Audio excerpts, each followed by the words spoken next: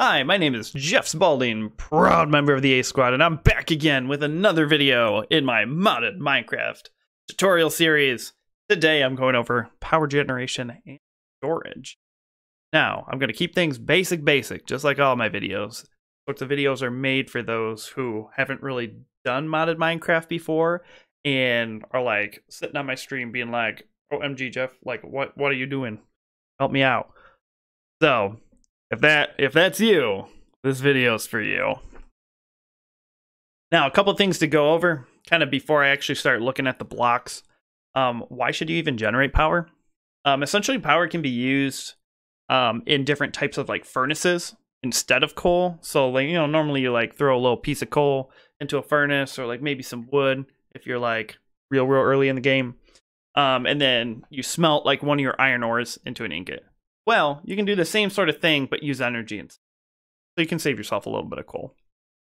There's different ore doubling methods that you can do too. So one iron ore could make you 2 iron ingots with different machines that all use power. There's some really cool ore generation techniques that you can use.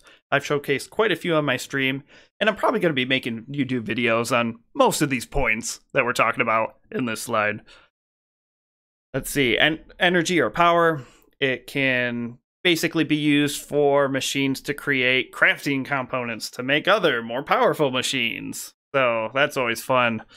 Let's see, it can be used on armors and weapons. So instead of durability, you might charge the weapon or armor, so it has like an energy meter, and then whenever you take damage on your armor, it just subtracts from your energy instead of durability, so that's kind of nice. Also, certain weapons can have like special attacks if you use energy with it. See, teleportation is a real big one in all the packs, and they require quite a bit of power to use, so that's always fun to use.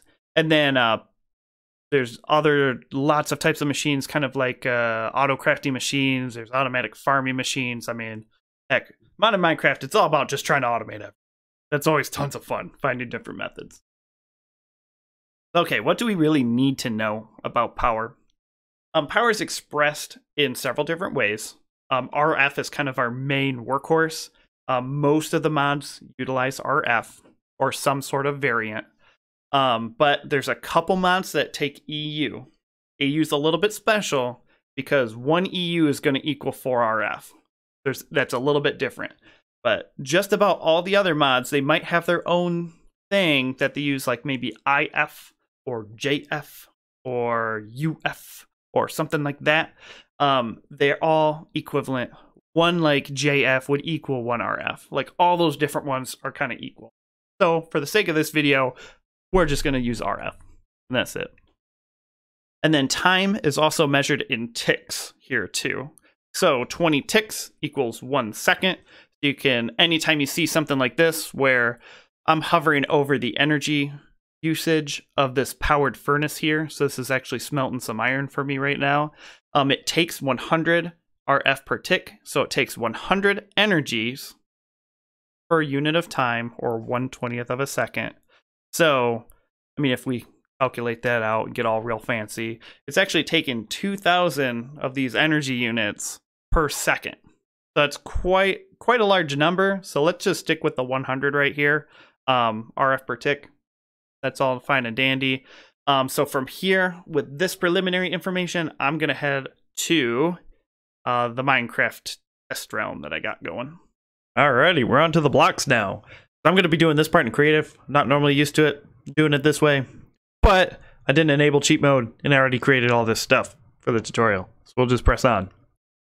So just about all of the different mod packs that have or utilize RF as their main source of energy, they just about all have a coal generator.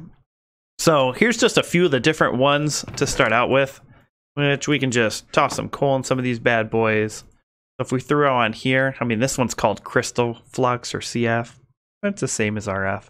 And that's generating energy based on the coal here. Look at that, 600 or 1,600 ticks worth of burn time. We even know about how long that bad boy's going to burn. There's RF tools. That has some too. Just looks slightly different, but once again, it's all RF. the survival generator, this is just a really, really early game, super easy to build sort of generator. I guess it's extremely efficient, but it doesn't really create power all that fast. This one's one of those industrial craft, the ones that take EU. I mean, you can kind of see that that's cranking out some EU there. And then here's one from thermal expansion. It's called a steam dynamo. This one's a little special on that you actually need water as well to power this, both water and coal, kind of making steam there. See, that's going up as well. Alrighty, these are our coal generating options, at least for starts here. I'm sure there's other mods that have them too, but yes, coal, very useful. Other generation methods include solar panels, which get their energy from the sun.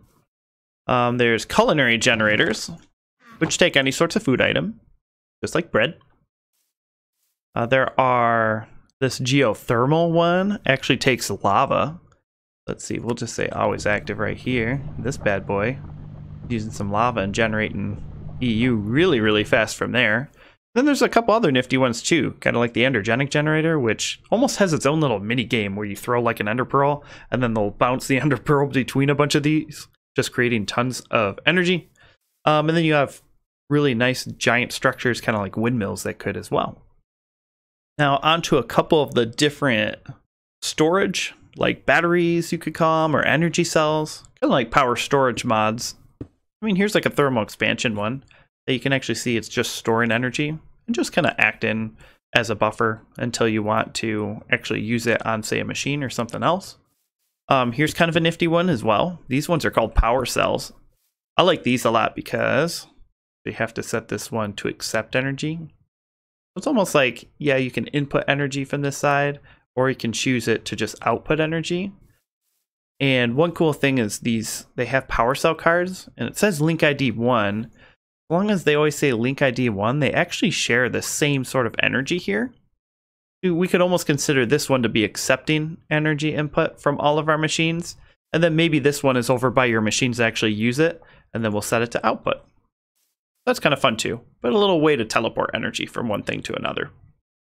Alrighty, so this is going to be a little bit tougher to explain, but essentially there's different wires in these mods, such as like flux ducts or energy conduits down here, and each of them can actually transfer power at different rates. Now what I've set up over here is a couple creative only items, where this is, you can almost think of it as just a crap ton of coal generators just going infinitely here, so that it's always generating 50,000 RF. You know, 50,000 RF per tick here. However, we have our leadstone flux duct that's connected to it, and these can only transfer 1,000 RF per tick. So if we just connect this to our little battery that we have set up right here, or our energy cell, which is our power storage, you can see it's going up at a pretty decent rate. We almost have 100,000 RF stored inside this little battery here. Now, if we look at the next set here, the hardened flux ducts, these transfer at a rate of 4,000 RF per tick. So if we slap this bad boy down, you can tell that this is going significantly faster than this here. Yeah, see, it's basically already past it at this point. And then, yeah, this enhanced, like, what is it? Energy conduit. Who saved that 5 times fast? This one goes about 20,000. So really, when you slap one of these bad boys down, you can see that you are just raking in the power into this cell. So sometimes you just need to have enough energy going through your wires, or at least the capacity for your wires to actually keep up with what you want to do on your pack. Some of these different batteries, you can configure like inputs and outputs. So say anytime you see like little blue around here, that means it'll accept energy in there. And on this mod, you can actually choose to have energy outputted to this side. So it's not like it's sucking up whatever energy is from here. It's going to give this the power. So yeah, and here's just like a little powered furnace that we have on here. So that's just kind of cool. You know, good use. Good use to our energy here, for sure. So in this last segment here, I just kind of wanted to show you what necessarily happens if you don't really have enough energy to provide the means to fulfill your machine's energy requirements here. I'm just going to throw some coal into the survival generator. And as we can see here, this one is just moving super hella slow. Some other machines will completely lose their progress if they don't have enough energy. So it's always good to try to make sure that you're producing enough energy to take care of your power needs. And in some instances, you might not be able to create more power. You might just not have the resources to make enough of these furnaces to keep, or these survival generators to keep going, or you're unable to make like solar panels or other fun things to help augment it. So in those sort of situations, you could just hook up this survival generator to like a battery and just over time, let it get a little bit of energy stored up before we hook this up for actual powered furnace. So if we look at this, this is going significantly faster because we built up that time. And yeah, I mean, you can just kind of set some coal into one of these, go down on a mining trip or something like that. Then once you get back, you should have enough energy built up to really keep your production going for quite a while. And lastly, I mean, coal generator right here, this one from Actually Additions, it is significantly faster in how the other one works. So you should always be looking for upgrades. Thank you so much for watching, everybody. If by chance you enjoy watching streams, make sure to check me out over at twitch.tv/JeffsBalding.